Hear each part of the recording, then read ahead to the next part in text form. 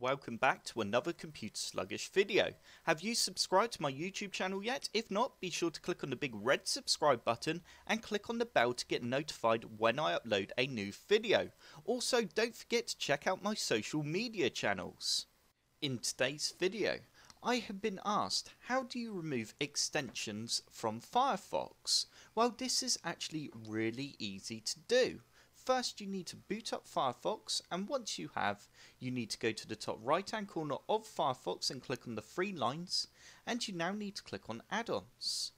You now need to click on extensions, and you can now find the extension that you would like to remove and click on the three dots next to it and simply press remove. And you now need to press remove again, and there we go. I have now removed that extension from Firefox. If you now close down Firefox and open it up again, it will be completely removed. And that is how easy it is to remove an extension from Firefox. I hope this tutorial has helped. If it has, hit the like button below and subscribe for more computer sluggish tutorials. Don't forget to check out my social channels.